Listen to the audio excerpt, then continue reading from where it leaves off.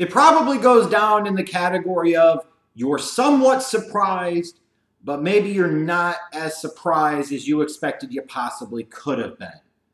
And that is, of course, about the news from the WWE this past week that they future endeavored Big Cass's ass. They sent him packing.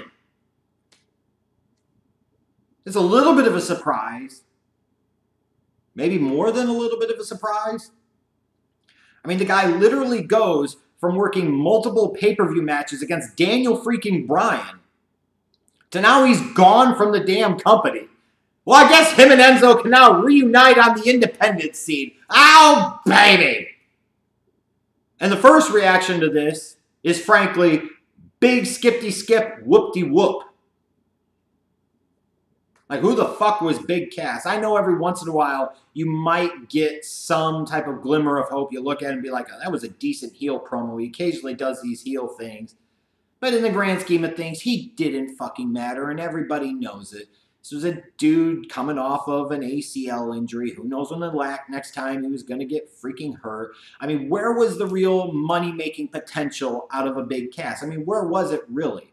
He had a funky-looking shape, as big and tall as he was, but that's what he was. He was like big and tall, but he had no real musculature. He was kind of, you know, a little bit frumpy or lumpy, if you want to say that. Like, what was the fucking appeal for the guy from an aesthetic standpoint? And from an in-ring standpoint, he certainly was nothing special. And yes, you could say as a heel, he did some decent work, but this was still the same guy who, for the most part, had to sit there on the mic and carry Enzo's bags, because Enzo actually knew what the hell he was doing, and Big Cass largely did not.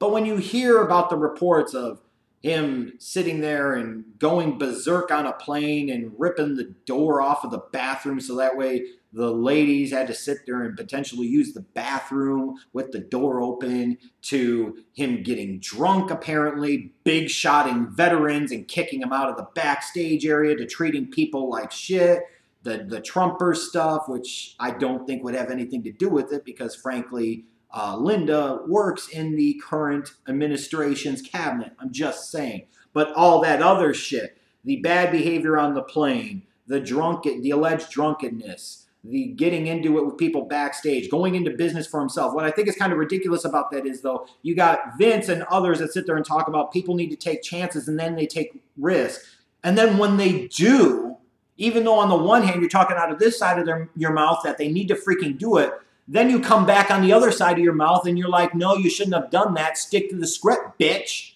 Like, which the fuck one is it? I mean, what a highly hypocritical thing to say. You're literally setting up people in a lose-lose, can't possibly overcome and win situation.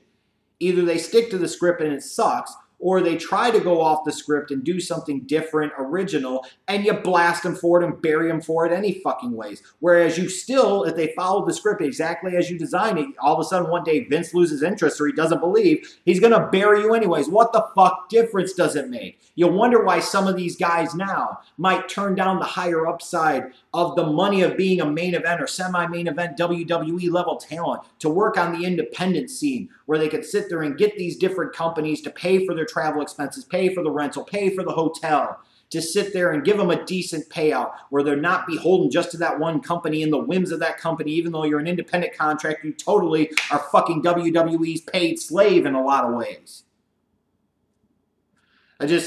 To me, when I look at something like this, it's like, why would we just immediately terminate? I wonder if there's something else that was ultimately the straw that broke the camel's back. Because was there previous discipline? Had he been previously suspended? Had he previously been reprimanded? You know, you just sit there and go from he's wrestling Daniel Bryan on pay-per-view to a couple days later he's getting booted the hell out of the company. Seems a little bit extreme to me. But it is really no big deal. And it really is no big loss. Because while Cass was big, Big Ass was just another guy. Let's not get too caught up in anything. He really was just another guy. And the WWE can just plug somebody else into that spot and produce the same type of mediocre results. So while I was caught off guard and a little bit surprised, maybe with some of the stuff we had already heard about Cass and some of his behind-the-scenes locker room behavior, we probably shouldn't have been that surprised. And you know what? Goodbye. Good riddance. Go with Enzo and fucking try to revive your shtick that WWE fucking gave you.